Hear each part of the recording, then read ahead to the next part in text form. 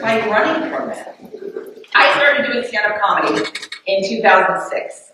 I was 36 years old, and I was considered a dinosaur because all of my peers were a decade or more younger than me. And anyone who was my age had been in the game for a long time. So I had a lot of catching up to do. And I was what they called an open micer, which means you're not good enough to get paid to do shows. So you go to like amateur nights and you practice, and that's how you get good enough. And I fell in love with stand-up comedy. I went to the open mics and I did the jokes. I wrote jokes and I hung out with the other comics and I learned what it was all about. And we'd hang out for after the show and we'd like talk shop after the crowds had long gone. It was really fun. And I became part of a really cool community that like not a lot of people get to experience. My name is Jill Kimmel, Kimmel. Yes, yep, like Jimmy Kimmel. Exactly like that, in fact. Yeah, he's my older brother. Mm-hmm. Yeah, same parents. Yes, my actual brother. Mm-hmm. Yeah, we're very proud of him. Mm-hmm. Yeah, I know, he's really funny. Yeah, uh-huh. Yeah, okay, uh-huh. Yeah, no, I mean, it's a little weird. Yeah, but it's fine. Yeah, I'll tell him. See, these are the conversations that I tried to avoid. It's not that hard to dodge conversations about the famous sibling because I was married, and so I had a different last name. So when I was introduced on stage to audiences, they had no idea that the original occupant of my mother's womb was a mega celebrity. Which was nice to be able to develop as a comedian without, being in his shadow that way, because nobody expected anything from me. And I liked that. Everything about me was different.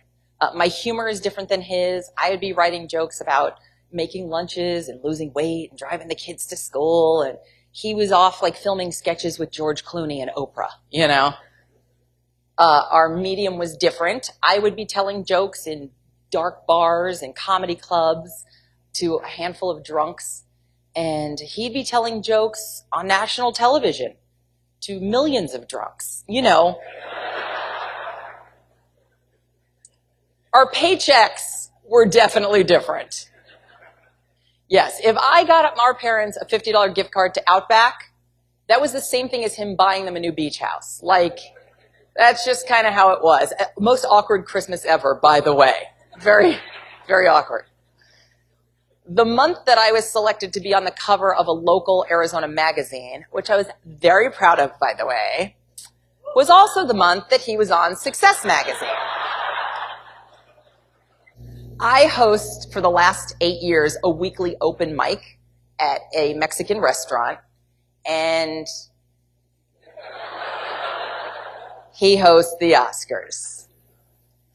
I had to distance myself as Jimmy Kimmel's sister to earn respect in the comedy world. Now, I know that sounds counterintuitive, and a lot of you are probably thinking the same thing that all my friends would say. Oh my God, are you crazy? Why wouldn't you tell everybody? I would totally tell everybody. You should have him let you be on his show.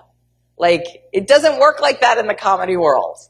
I mean, to be honest, it doesn't work like that in any world. Can you imagine a famous brain surgeon just letting his kid sister scrub in after a few months of med school? Hey there, Becky. Want to take a selfie with a beating human heart? Like, it'd make a great Christmas card. Like, oh my God, what filter should we use for this? Definitely not black and white. To advance in comedy, there are many paths. But to advance in comedy and to deserve it, you've got to put in the work. Nobody is consistently hilarious unless they're writing jokes and rewriting jokes and getting the stage time. You have to make it count. No matter how many hands are extended to you to help you up, the only thing that matters is the personal effort. And so there I was, flesh and blood of one of the most insanely talented, successful, famous people in the world, anonymously banging out jokes at makeshift stages for like a free soda and half a basket of cold French fries. Like, that's sometimes what I would get if I was lucky. And everybody wondered, why? They wanted to know why. And why is a great question. Why is a very fair question. It is a question I've actually asked myself along the way about a lot of things. Why would I subject myself to this kind of a career? So many ups and downs.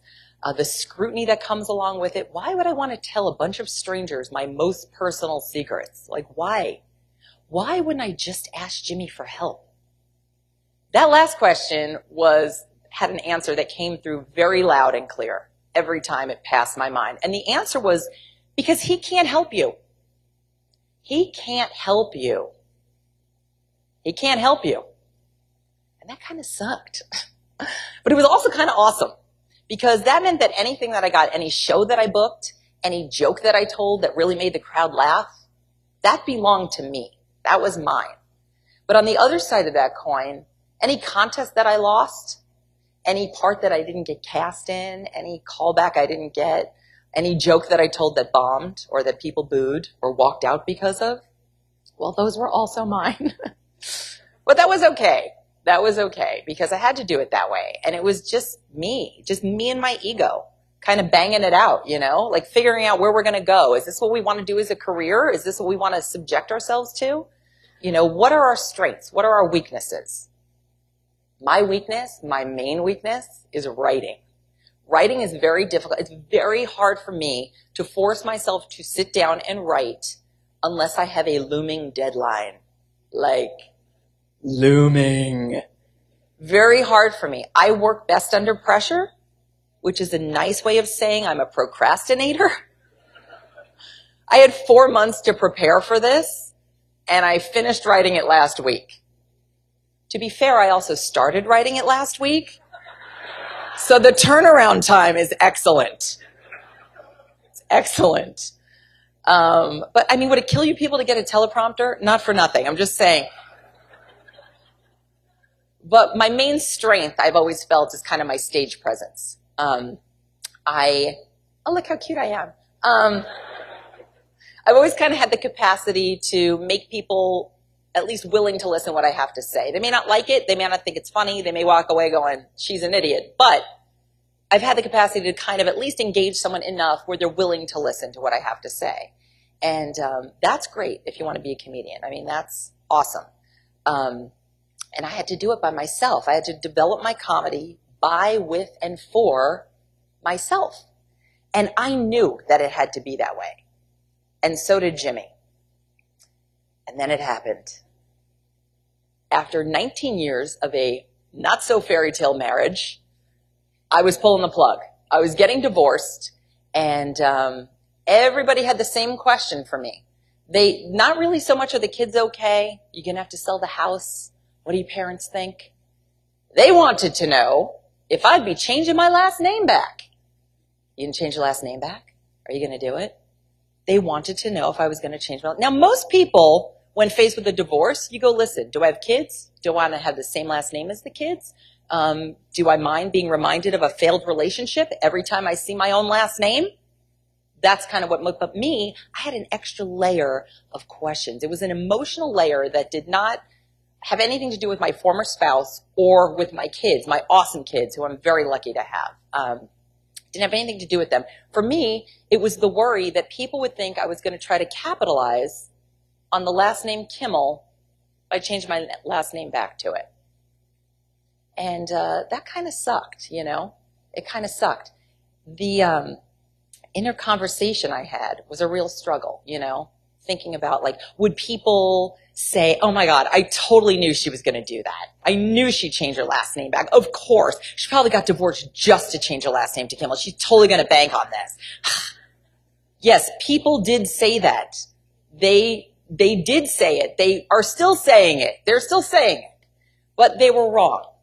Because the struggle I was having with this inner conversation really was, would even my own brother, Jimmy himself, think that I was trying to make a desperate grab at his coattails by changing my last name back?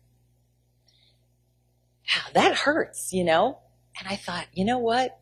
No, not him. Not the person he is. So successful, yet always so encouraging and wanting everyone else to succeed. He's not the one I need to worry about. He would never think that. And so I realized, you know what? It doesn't matter what all these other people think out there. It doesn't matter what those people think about me trying to cling to my roots. Because they're my roots. Look how good looking that family is. They're my roots. I had the same awesome parents, the same amazing cousins and aunts and uncles, grandparents, all the same family. I can totally go back to being a Kimmel because I've always been a Kimmel. As a comedian, I did the work. I wrote the jokes. I stayed up late nights. I drove 12 hours to a gig that paid me $75 and then got a ticket on the way that cost me $80. You know, I've done it. I did all of that. I've toured the world 5 times performing for the United States military. I did that. That was me. Got cast on Comedy Central with Kevin Hart on his show, Heart of the City. That was me. Look, that's me and Kevin. That's me and Kevin. You like that? We're cute, right? Yeah, I know. It was fun. It was awesome. That was me. That was all me. That was my doing. And so when thinking about, God, am I going to do this? Am I going to take my last name back? The last name that my father so proudly gave to us, he gave to all of us. I mean, not all of us. Not all of us. He gave it to, like, me and my brothers, all of us, he gave it to. But, like, God, he's so proud. You know what? I am so confident and very happy to take that last name back. I really am. You know, I had to distance myself from asking Jimmy for help in order to develop who I was as a comedian.